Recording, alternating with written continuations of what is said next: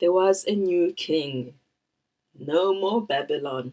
Now it was the Medes and the Persians who were in charge. Remember? The chest and arms of silver? Yes. And that king, his name was King Darius. Some people say Darius. I didn't live in those times, and I'm not a Medo-Persian, so I don't know really how to say it. So I will say King Darius. King Darius wanted rulers for his kingdom. There were many, many towns and provinces. He can't make decisions for all of them. He needed some other people to help him. Oh, and King Darius said, this man, Daniel, he is very wise. I'm going to choose him and 2 other wise men to help me to rule over the kingdom, to make decisions for all the people. That was a good choice, wasn't it? Wasn't that good to choose Daniel? Was Daniel a bad leader? No way! Daniel loved God, and Daniel had made a good decision to follow God all those years, from when he was a little boy, stolen by King Nebuchadnezzar, and now he was an old man, and he still loved God. He still obeyed God. He listened to God, and so God was helping him to be wise. It was a good decision. But there were some men who were not happy. They probably said, "What? We don't want to work with that Jew. He's not a Medo-Persian.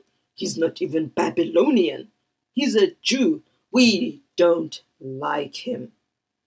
So the men, the other rulers, had to come up with a plan to get rid of Daniel. They wanted Daniel to go away. What would they think of? What will the plan be? What could they do to get rid of the very good and wise Daniel? We'll find out later. Not today. Later. Bye.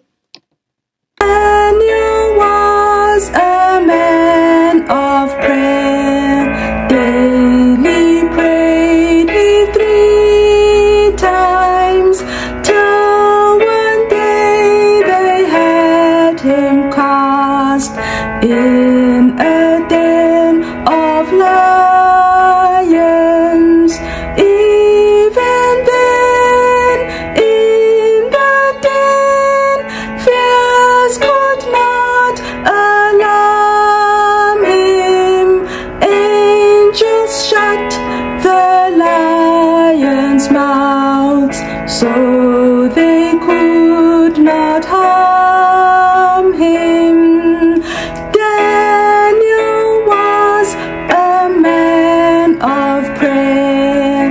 Daily prayed he 3 times, till one day they had him cast in a den of lions.